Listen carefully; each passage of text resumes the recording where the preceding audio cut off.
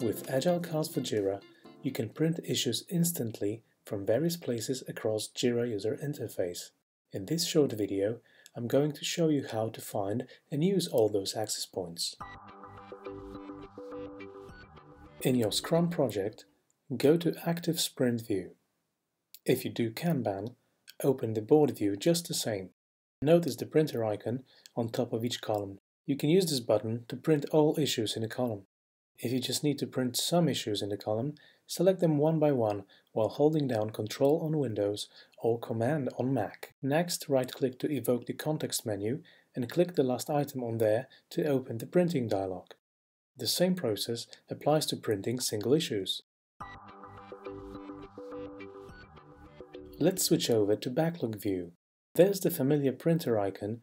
Click it to print all issues in the sprint.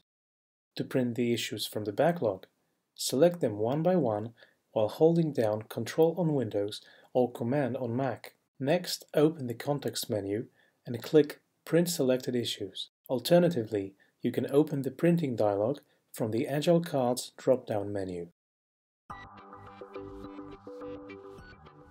To print a single issue from its detailed view, open it and find the print button located on the right-hand side of the window.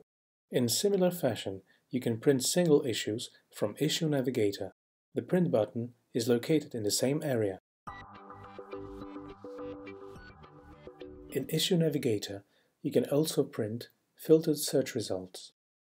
First, apply any custom filter or write your query by hand. Next, click the print button to open the printing dialog.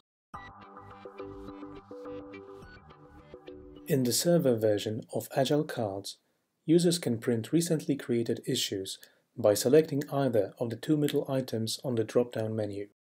By contrast, cloud version users will see notifications displayed on the panel that can be seen on top of Backlog and board views, respectively. Agile Cards for JIRA is now available for both cloud and server platforms. Enjoy the 30-day trial and don't forget to send us your feedback. Thanks for watching.